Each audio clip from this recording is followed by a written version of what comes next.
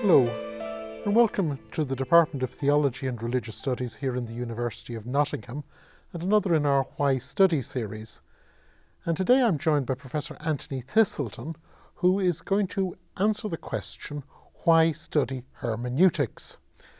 Professor Thiselton has written umpteen books on the subject. In fact, there are 8 of them that I can think of offhand, and so he's eminently suited to answer this question.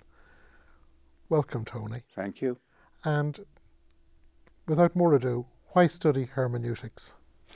Hermeneutics in general is how to understand texts that are written in another time or another place, but biblical hermeneutics is especially how to understand texts of the Bible, but not just to understand them, really to engage with them. That's why the book in your hand is actually called The Two Horizons, because we have to link up in hermeneutics the viewpoint in the biblical authors. I call it horizons rather than viewpoints, because horizons change and move, with the horizon of the modern reader. So that book, The Two Horizons, is to sum up how the horizon of Scripture can be helped to engage with the horizon of the modern reader. Can you give me an example of the horizon of the biblical author, and then how it interacts with the horizon of someone like myself? Well, let's take an example from that book, which is near the beginning. I talk about the parable of the publican and the Pharisee. Jesus says that the publican is put right with God more easily than the Pharisee. Nowadays, it would be like water off a duck's back for many people, because they'd expect that the Pharisee would be thought of as hypocritical and so on. When you start exploring the text, you find that it's an incredible reversal of expectations. The Pharisee was doing his best as a righteous man, but the Pharisee asked for forgiveness. So the impact of the parable is quite other than a superficial reading would suggest. The word hermeneutics, as soon as you utter it, Yes. suddenly creates in many people's minds a mist. Yes. Oh dear, I don't understand Yes. that. And Yes. the most dreadful phrase is, oh, there are the hermeneutical overtones. Yes. Tell me, can you help us with this word hermeneutics? Yes. Because there is a crucial difference between interpretation and hermeneutics. Interpretation is actually doing interpretation. Hermeneutics is the theory of how we ought to be interpreting. Therefore, it involves, as I tell my students in Lesson 1, not just biblical studies, not just philosophy, but plenty of philosophy, because that's how we understand. Plenty of linguistics, because that's what's happening with the language. Plenty of literary theory, because literary theorists talk about narrative and parable a great deal. Even sociology, because the interests that you have and the historical conditionedness, or the class and gender and place into which you were born, make a terrific difference to how the biblical writing strikes you. So all the best books on hermeneutics are thoroughly interdisciplinary, which wouldn't be the case with interpretation.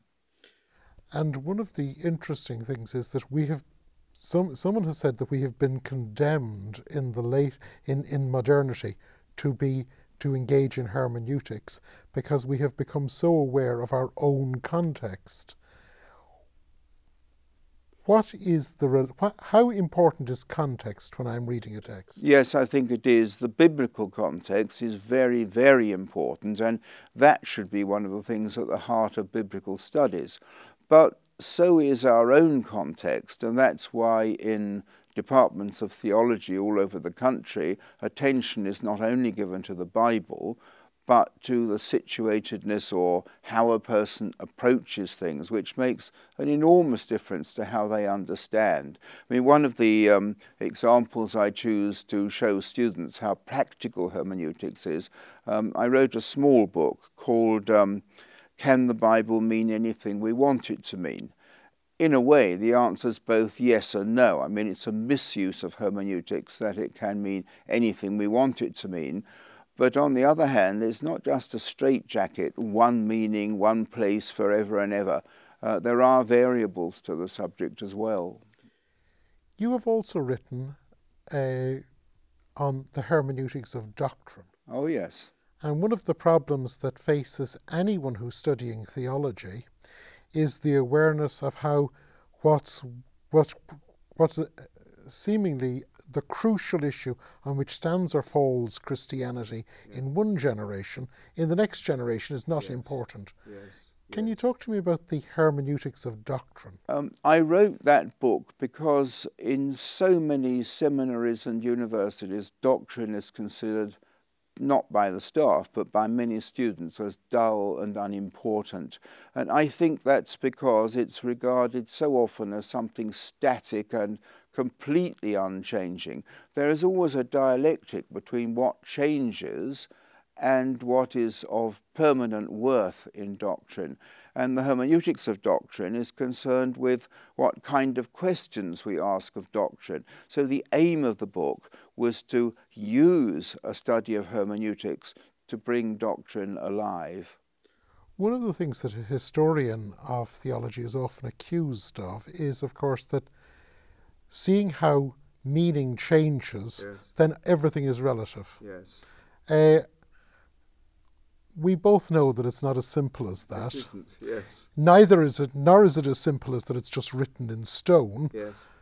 So how would you express this complex relationship between not being relative and yet not being absolutist? You need about 40 lectures to explain it.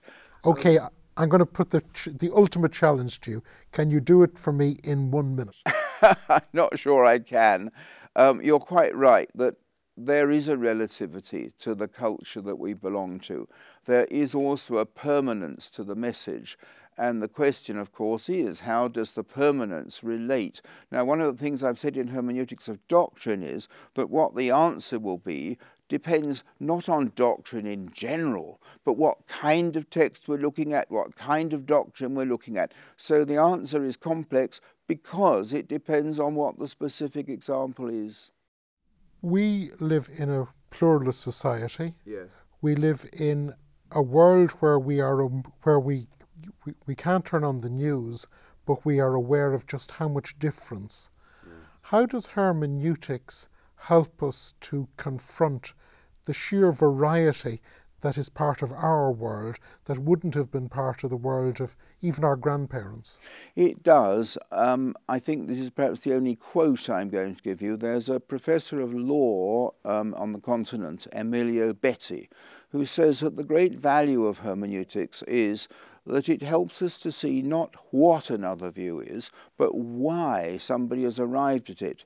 So if you constantly ask why somebody believes what they believe, not first of all whether it's right or wrong, eventually whether it's right or wrong, yes, but if you ask why, he says, his words are, hermeneutics should be compulsory for every university student because nothing teaches you better respect for the other, tolerance, and how to listen to the other. I think that's a very helpful way of looking at it. Professor Anthony Thiselton, you have answered the question in 1 minute, and I think we should just leave it there. Thank you very much. Thank you, Tom.